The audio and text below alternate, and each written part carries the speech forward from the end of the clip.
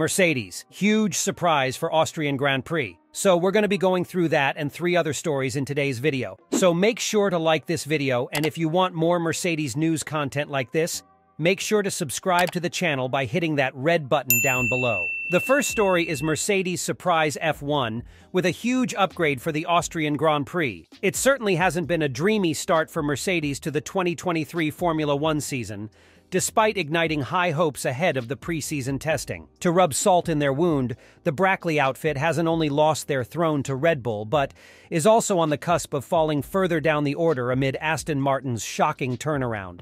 The recently concluded Canadian Grand Prix is one of the biggest instances to prove that. Lewis Hamilton was struggling to match his arch-rival Fernando Alonso's pace, despite the latter coping with significant braking issues. Hence, the uncertainty in the future of Mercedes is starting to ring in the fans' ears. Many are beginning to wonder if the Silver Arrows can ever make a comeback as the leading championship contender. Well, Mercedes' F1 team principal, Toto Wolff, thinks so. The Austrian billionaire made a major revelation following the weekend in Montreal, which might just aid Mercedes in challenging the unstoppable Red Bull Racing. Wolff revealed Mercedes' big plans ahead of the summer break. The W14 will be receiving 2 major upgrades, one each for Austrian Grand Prix and British Grand Prix. We still have 2 in the next races, a big one in Silverstone, the other before the summer break, the Austrian said. While a majority of the fans are happy to hear this news, a small part of the Mercedes fandom is seemingly unfazed by Wolff's comments. There was a massive buzz for Mercedes' previous upgrades which rolled in at the Monaco Grand Prix. However, neither Hamilton nor his teammate, George Russell, were able to clinch a podium on Sunday, evidently demonstrating the lack of progress. Indeed, the pair brought the positivity back into the team over the succeeding race weekend in Barcelona. But yet again, a rather disappointing show in Canada, and the overall lack of consistency is stopping the fans from getting their hopes high. Lewis Hamilton finished a strong 3rd in Sunday's race in Montreal. He pushed Fernando Alonso hard for 2nd, who wasn't too far behind race winner Max Verstappen. It's been an impressive upturn in form for Mercedes, who seem to be performing better since their upgrade package was introduced in Monaco. Hamilton has finished on the podium in the last 2 races, reducing the deficit to Red Bull. Wolff has already revealed that Mercedes will introduce 2 more upgrades at Silverstone and then either Hungary or Belgium next month. Speaking after the race in Canada, he said, "The update works. That was the track where we were most worried that the car was not fast. At the beginning of the year, we would have been driven into the ground on such a track. We are there, perhaps a 10th slower than Alonso, who brought a mega update, and not so far away from Max, another huge step forward. While Mercedes are on a good trajectory, Wolff conceded that there's quite the gap to catch up to Red Bull. For us, we didn't expect to perform in Canada because of the car's DNA at the moment, so it's encouraging to be not so far away," Wolff stated. But one must not forget Max is still having an easier time in the front, not cruising, but still I think there is margin. So there's quite the gap to catch up.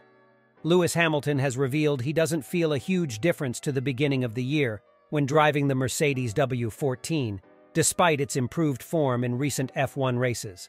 Hamilton scored his 2nd consecutive podium finish of the year in Sunday's Canadian Grand Prix, finishing 3rd behind Max Verstappen and Fernando Alonso. Since Mercedes introduced their upgrade package at Imola, Hamilton hasn't failed to finish outside the top 4.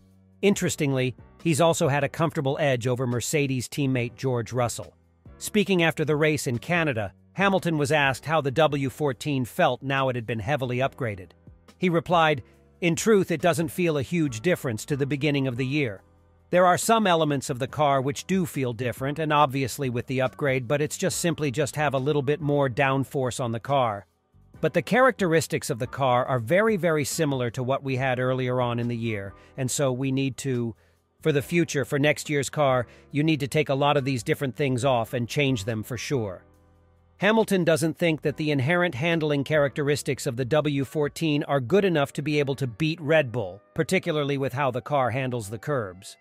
"It's definitely not the car that, characteristic-wise, the car that's going to be able to beat the Red Bull just yet," he added. "And so we've got to work on that. For example, it was very bumpy, this track. And I think everyone was struggling, but our car was very stiff. But I think we were all struggling with the stiffness of our cars. The second story is Mercedes and Red Bull feud over the F1 season so far. Red Bull advisor Helmut Marko has mocked Toto Wolff for failing to snap up Max Verstappen despite witnessing his obvious potential as a youngster in junior formulas.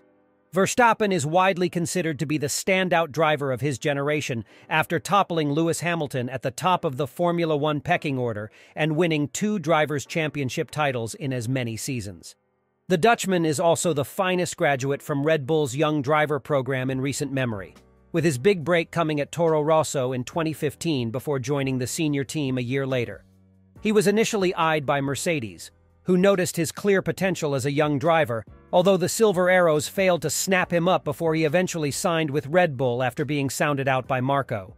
The 80-year-old has since poked fun at Wolff by questioning why Mercedes chose not to swoop for Verstappen when they had the chance, telling Dutch newspaper Algemeen Dagblad, "His talent would not have been visible enough in Formula 3, but then I don't know what exactly Toto has been looking at.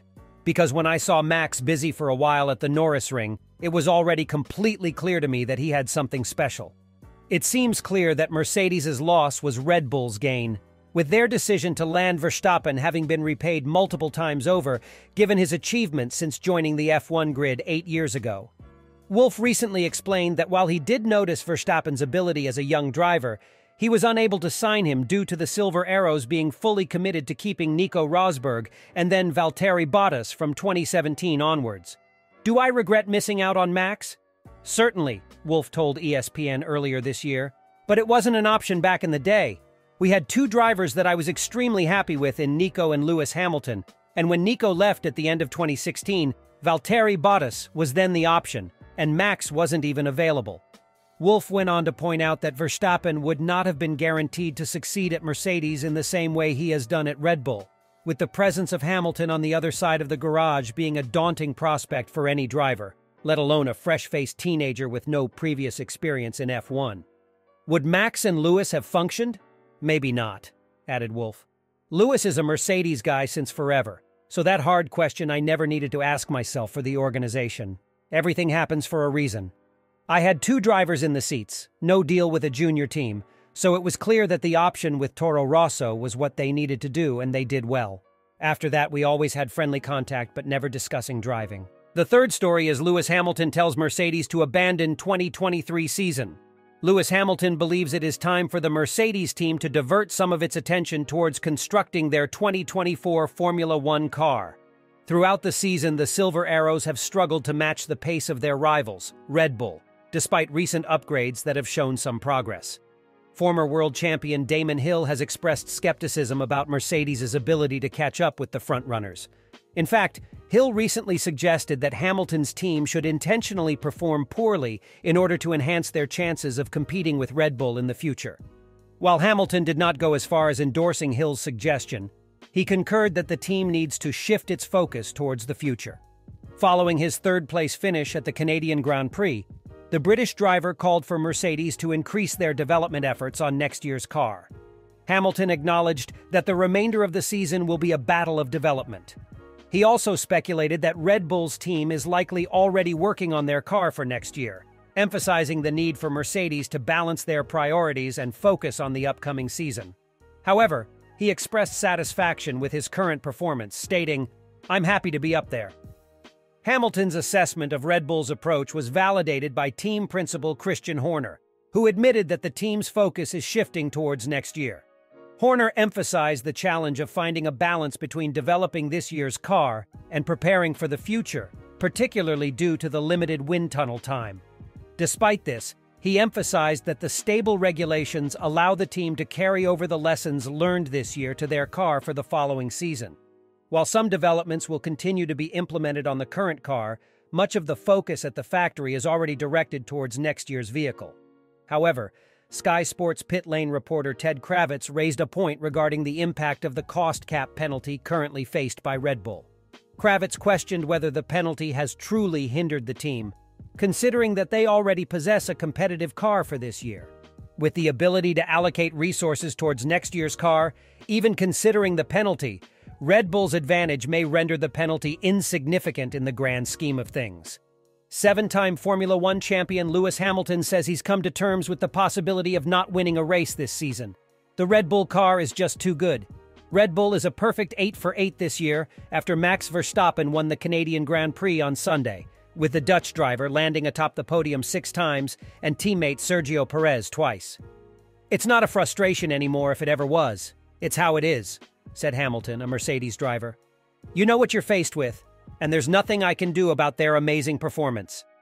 It's likely that they will win every race moving forward this year, unless Aston Martin, and we put a lot more performance on the cars, or their car doesn't finish." With 14 races still left on the calendar, the Formula One championships are virtually a foregone conclusion. Red Bull is nearly doubling second-place Mercedes in the constructors' standings with 321 points to 167, and Verstappen leads his teammate by 69 points on the driver's side.